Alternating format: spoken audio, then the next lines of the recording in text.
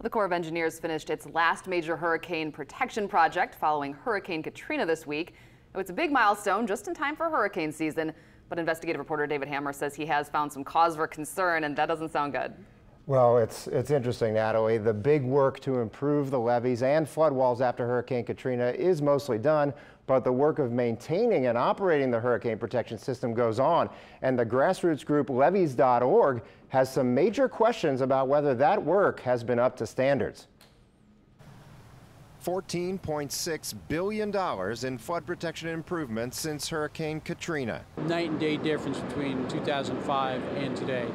Really, every day since Hurricane Katrina, the system has gotten better. Colonel Michael Clancy of the Army Corps of Engineers says they're keeping close tabs on the renovated floodwalls and levees to make sure they're maintained properly by local levee districts. We inspect them every year, provide a periodic inspection to see if they're meeting the federal design standards. But levees.org founder Sandy Rosenthal says she had to fight the Corps just to see the inspection ratings. And when she got them, they did not inspire confidence. The fact that the levee maintenance was given a grade of minimally acceptable should have been made public. That's right. All levee sections in New Orleans got the middling rating of minimally acceptable.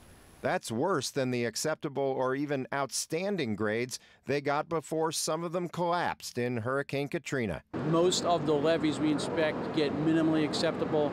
That might not sound good, but that just means there's something that needs to be fixed or improved. Could be as simple as rutting, could be a serious problem. NOLA.com reported the Corps rejected its request for the full inspection reports. A lawyer for the Corps told the website the reports were not public because they somehow were used for law enforcement purposes, and if disclosed, could expose the system to what the lawyer called levee attacks. The ratings alone are available online on the Corps' National Levees database. So that's a national effort initiated post-Katrina to help inform the public nationwide about their risk if you live behind a levee. But those ratings still don't include the reasons behind the risk, and Rosenthal says she wasn't even aware they were available online. Now, Colonel Clancy says a new, more complete national levee database will be available starting next Wednesday. That site will have executive summaries of the inspection reports. We will put a link to the new site with my story at WWLTV.com. Natalie? David, thank you.